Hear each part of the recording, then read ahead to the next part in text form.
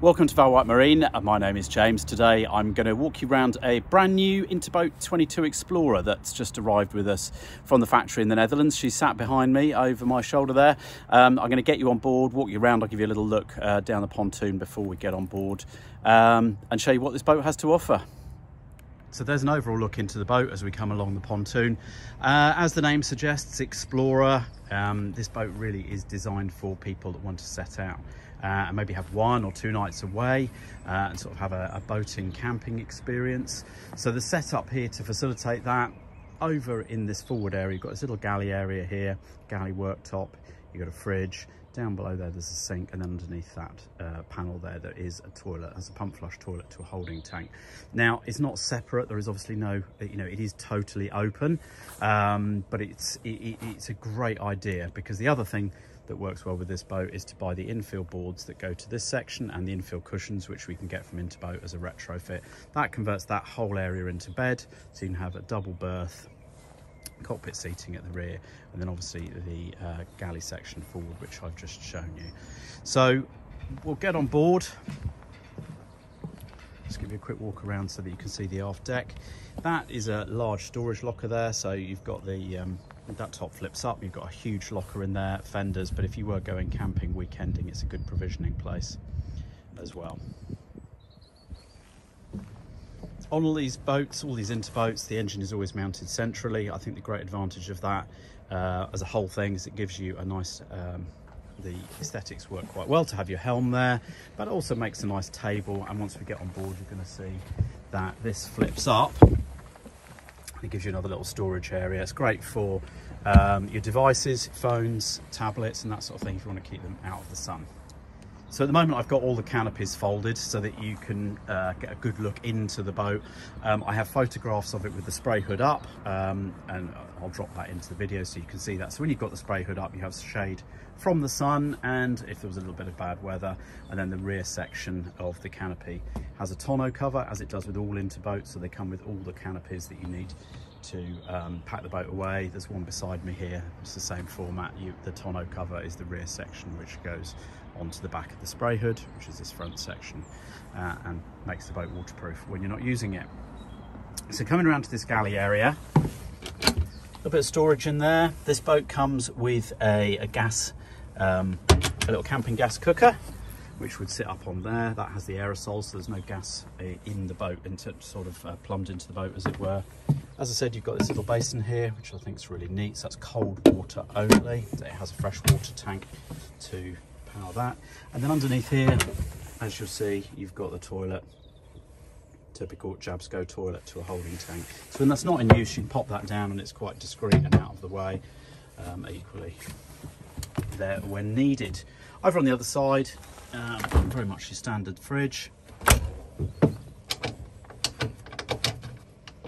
And some more storage over there.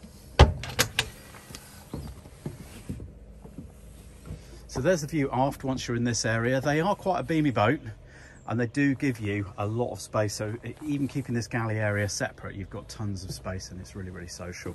There is storage under both sides, okay, of those side benches, quite deep storage. You've got tons of storage all the way going down there. This particular boat has been fitted with cockpit lighting. So you've got those little LED downlighters down there, cup holders, they're standard. And we fitted this one with a bimini. So that's in the sort of folded away position at the moment. If it was a really hot sunny day, just undo the cover for that. There's no need to take the framework down. The framework just comes forward slightly, and then she will have straps that go into the midship cleat to keep that taut. So just walk you through this rear end in a little bit more detail. Down the side there, you've got those nice teak surrounds on there. Those are designed as fender lockers. So if you're underweight and you don't want your fenders out, it's quite a neat place to tuck your fenders in. But obviously you can use from whatever you want. When my family go out on a boat, sometimes a lot of people will tuck all their shoes in there because it saves you tripping over them. So that's quite useful. More cup holders on the helm. I also find that's quite useful, that handlebar when you're moving around the boat. There is also an Interboat champagne holder bucket that goes on there. That works well. Throttle on the side. Beautiful teak rimmed steering wheel. I'll just run you through the controls briefly. This boat has been fitted with a bow thruster, so that gives you a little bit of peace of mind if you're manoeuvring in close quarters. fuel tank, or fuel gauge, I beg your pardon, RPM and your volts. And then any other warnings that you may have do come up on that display down there. There are warning lights for overheating or if you had a charge issue. So if you want to carry out any maintenance on these engines, very simple. One clip that you undo just down there, and then just lift the engine box up, and it has a stay on there to keep that in position. This is a Vetus, it's a 27 horsepower inboard diesel driving through a shaft. This boat also has a keel.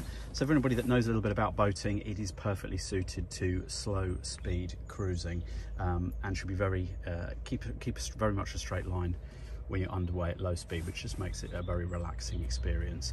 Maintenance, as I said, is easy. The dipstick's easy to get to on this boat. The water's easy to check, and the weed filter I'm going to show you at the moment, which is in the rear locker. So I've removed the helm seat cushion just so that you can have a little bit of a look into the rear locker, because there's quite a lot going on in there.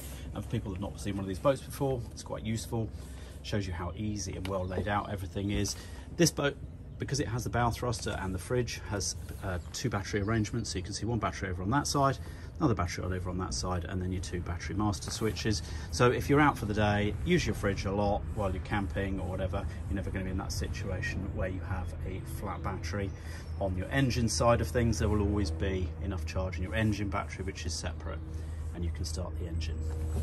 Manual bilge pump, that is your weed filter, so that would strain out any debris from the raw water that's sucked in from the river, cooling your engine.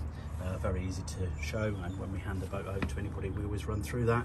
Your main seacock and the little wooden item down at the bottom there is an emergency rudder, should you ever need it. So that's a quick roundup of this brand new Interboat 22 Xplorer. She's with us at Valwyatt on site, so you can come and see the boat whenever you like. Please do give us a call beforehand, because we do get quite busy with appointments. This boat is RCD rated for 10 people. That is to say, it has been tested. You can have 10 people on board, which, as I said earlier in the video, makes it a great social boat, great for days out. You've got the toilet, the fridge, the sink. You could have a lot of fun. If you're on YouTube, the link to the boat will be in the description, and our contact details through our website will all be available there. Also, if you're already on our website, give us a call. We'd love to see you. Thank you.